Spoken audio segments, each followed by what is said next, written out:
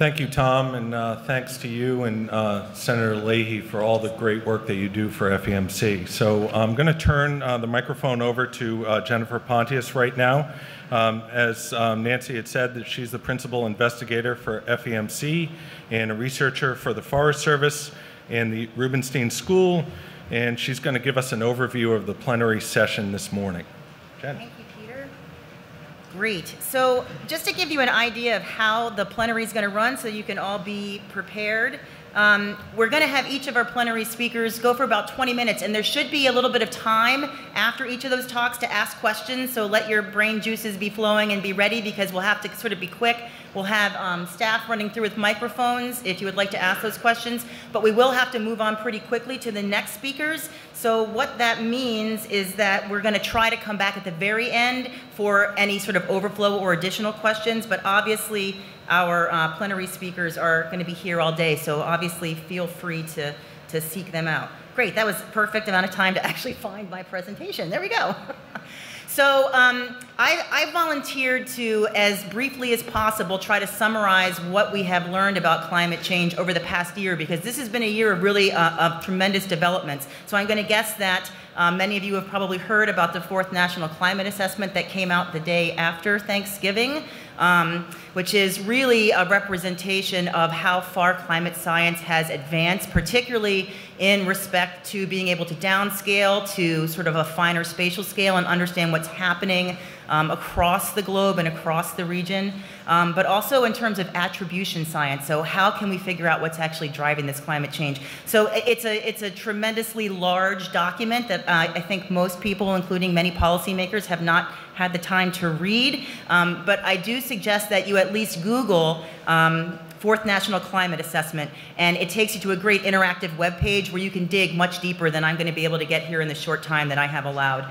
A second publication that came out this year from the U.S. Forest Service is also, I think, incredibly useful, particularly in terms of implications for forested ecosystems and what we might do to manage and mitigate those impacts. So again, if you just Google the U.S. Forest Service climate change adaptation, they actually have an interactive story map that, again, can sort of give you the big pieces that I'm going to rush you through here. So I apologize in advance for that rush. Okay, so I believe firmly that a picture is worth 1,000 words.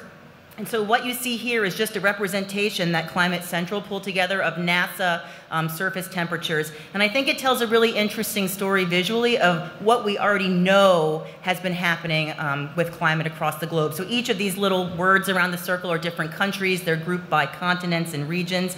And I think that what's most striking is what's happened in the past, say, 3 or 4 decades. And then this, I think, just really captures some of the key findings that came out of that fourth National Climate Assessment. So just let it run again. Notice a lot of variability from year to year, variability across the globe, but the long-term trend is kind of shocking. So the key findings from that National Climate Assessment is that we are still seeing, and we now can confirm with high confidence, that the changes we see are more rapid than have occurred ever throughout Earth's history. That these trends are robust and confirmed by multiple lines of evidence, and that human influence is the predominant contributor to these changes. So these are some of the really big things that came out of this particular assessment. What does that mean for our region? So sorry, just to kind of summarize where I'm getting this information, this would be the U.S. Forest Service document. If you see the NCA number 4, that would be from the National Climate Assessment. So specifically in New England, what have we seen? So this is, again, historical. No one can argue about this.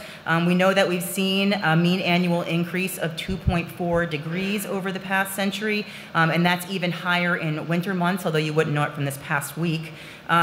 We also are seeing a slight trend towards greater precipitation, but really that's coming more as extreme events. And I think, again, this is something that we're all pretty aware of.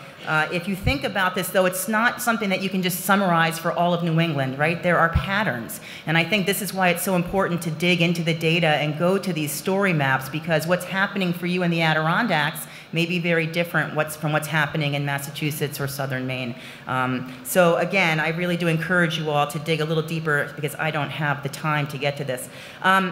One of the other really shocking things that I gleaned from reading the National Climate Assessment, because they do have chapters on all of the different regions across the country, so this was pulled specifically from what they reported for the Northeast, and this is a direct quote because I was so shocked I didn't dare to try to re-articulate this. So by 2035, that's not that far off. Let's think about that, 15, 16 years.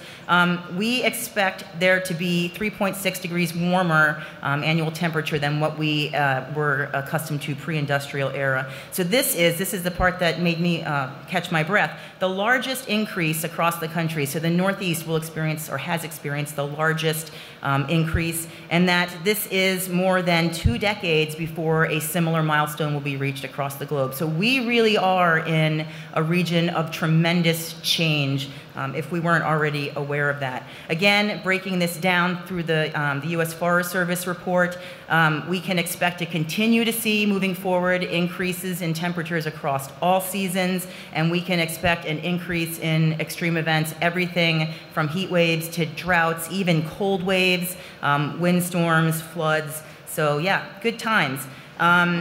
Also, we do expect increases in precipitation, and the problem is that is not expected to be consistent across the seasons. So summer and fall, we may experience more droughts, but we will probably see increased precipitation during winter and spring, obviously more of this falling as rain than snow. So there will be impacts for snowfall and snowpack duration. And then again, the extreme events are something that we really need to be preparing for, particularly as it comes to managing our forests. So that was hopefully short. And again, I know I glossed over this, but I can't emphasize enough. There really is new science coming out that we all should make ourselves familiar with. So with that, hopefully I've set the stage for our plenary speakers, and they can tell us all about the impacts and what we can do about it. And I'll try and find the